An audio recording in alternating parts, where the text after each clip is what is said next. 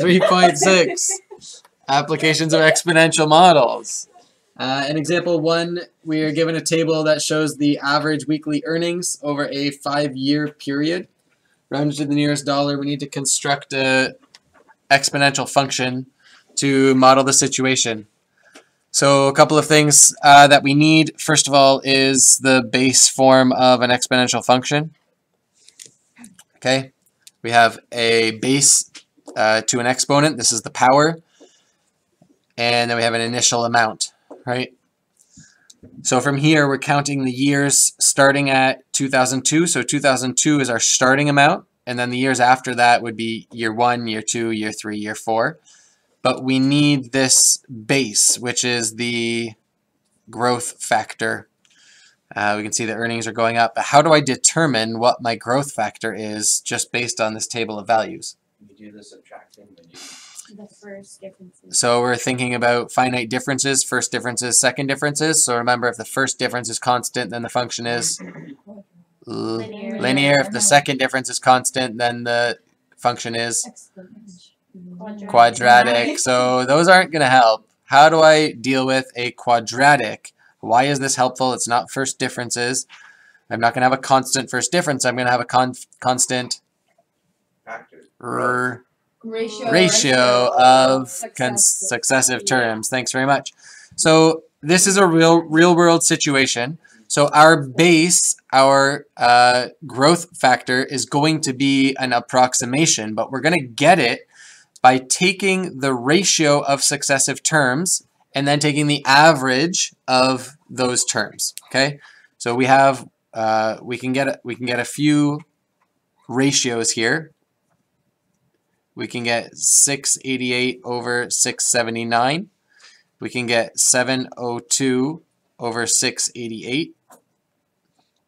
We can get 725 over 702. And we can get 747 over 725. Go ahead and punch each of those into your calculator and jot down the approximation.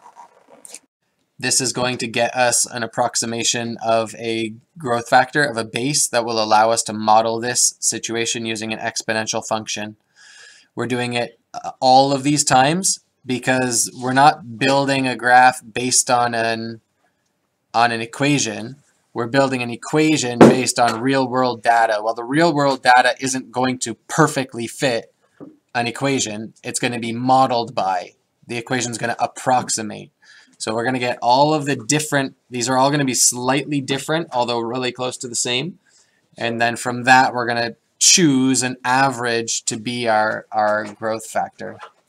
Okay, what did we get for our first ratio? 1.013.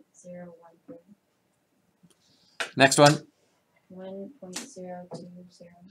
Next one. 1.033. Next one. 1.030. Okay, so now we've taken 4 of the ratios, 4 successive ratios.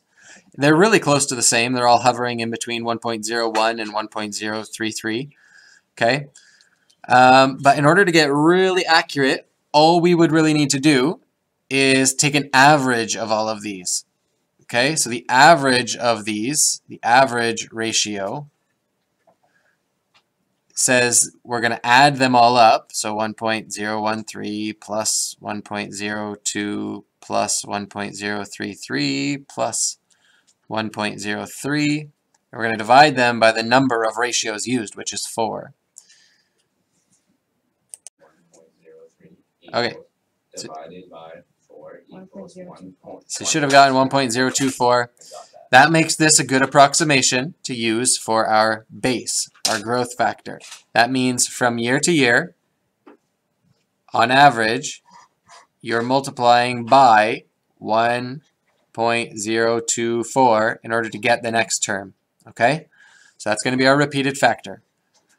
Now, the only other piece that we're missing is A. Okay? So maybe I'll make a little note here. This was to find B, And now to find A. Well, what is A? Like in this equation, what has A always stood for? Vertical stretch Y compression course. Not in an exponential model. Do you remember when we used this formula? Amount equals A naught times the half-life factor or growth factor to over time to the power of t. I do What is remember. this? This is The constant. initial amount. initial amount. So this is actually the exact same formula. Y is A, B is your base, the exponent is there, A naught, initial amount, A, in this case, initial population. Well, what is our initial population? 679. Thank you.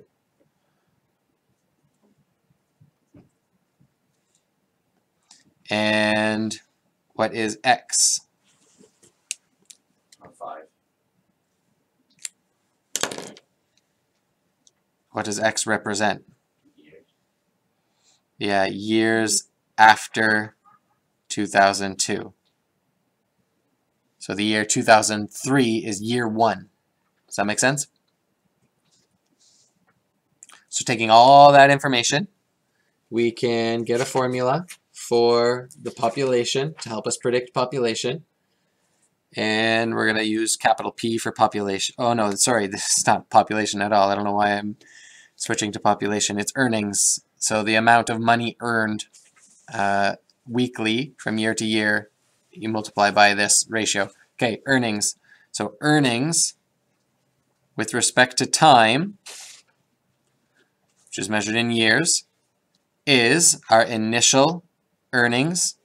I'll erase that word population. I don't know where that came from.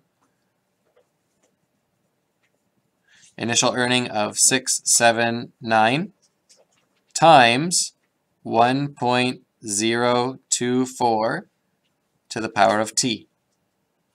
Okay, and that came right from the work that we did. We found our ratios of successive terms. We took the average to find a ratio that would model the growth. And then we had our initial earnings, which is 679, and then we're counting the years from 2002. Okay, so if you put a 0 in here, you'll get the earnings in 2002. If you put a 1 here, you'll get the earnings from 2003. If you put a 2 here, you'll get the approximate earnings from 2004, so on and so forth. Yes? That was A. Part B of that problem says predict the average Canadian's weekly earning in 2010. So 2010 is not part of our chart. So we need to figure out which year after 2002 is 2010. So in order to figure out what T is for that situation, we're just going to take our 2010 and subtract 2002, right? The difference between 2010 and 2002 will be the number of years passed since 2002. If that makes sense, the number of years passed since 2002 will get us to 2010, and that's going to be 8 years. So now what do we do with that value of 8? Yeah, we sub it into our equation for our earnings. We're now finding E at 8, which is 679 times 1.024 to the power of 8. Now when you're doing this in your calculator, please be mindful of the order of operations. You're going to do the exponent first. Now if you typed it into your calculator like this, your calculator would do a good job. It knows what to do. Just to be sure, I typically will go 1.024 to the power of 8, enter, times 679, enter. And what do you get? 820.86. You get approximately 821. We're not going to use, why aren't we using decimals here? You could. It's just none of the other data is given using cents. It's all given using dollars. So in 2010, based on this information, you can assume that the average weekly earning for a Canadian in 2010 was approximately $820. Okay. Let's write a little sentence, a little statement. This model predicts that the average weekly income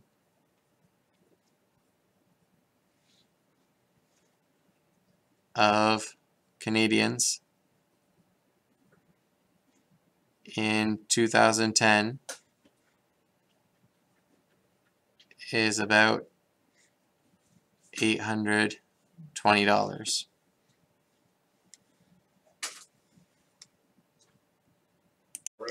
In C, we need to predict when the average Canadian might expect to earn $1,000 per week. So for C, we want the earnings, the average earnings per week to be $1,000. So we're going to put in $1,000 there.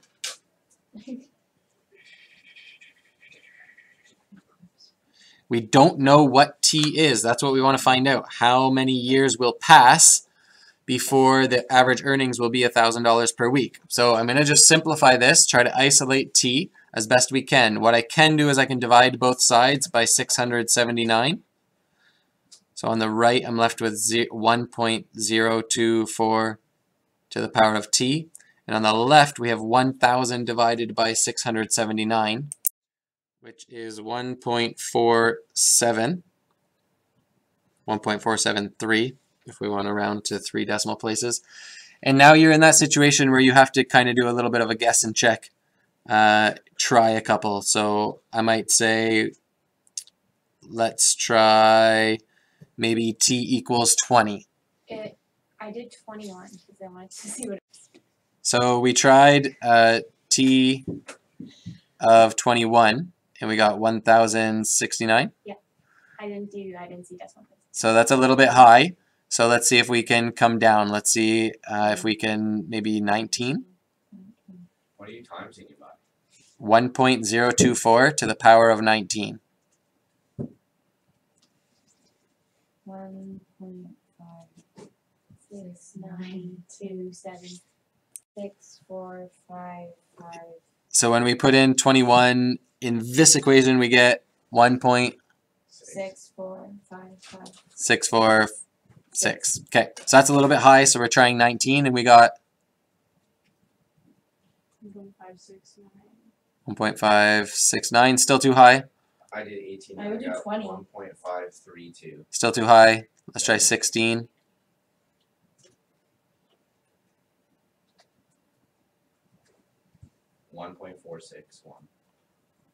Ooh. So that probably means that 17 would be good, because we want to get over this, right? We want to get over $1,000. So in the 17th year after 2002, this model predicts that the average earnings per week for a Canadian will be over $1,000. Okay, so if we take what we found out, it's T years from 2002. So you got 2002 plus 17 years. So in 2019, we should have cracked $1,000 per week. That's great. Okay, example 2 we just did on Desmos. It was pretty straightforward. We plotted the values, and then in Desmos we put a y equals ab to the power of x. We added a slider for a, and we added a slider for b. We found out that a of 1,500 and b of 0.8 made this line up really nicely. And it gave us an initial value of $1,500 for that computer, which is what A ends up being.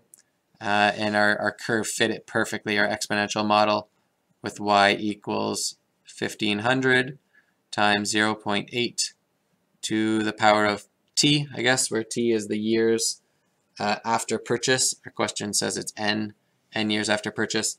So the likely purchase price then is $1,500. Practice problems for this come from page 207, numbers 1 through 4, 8, and 9.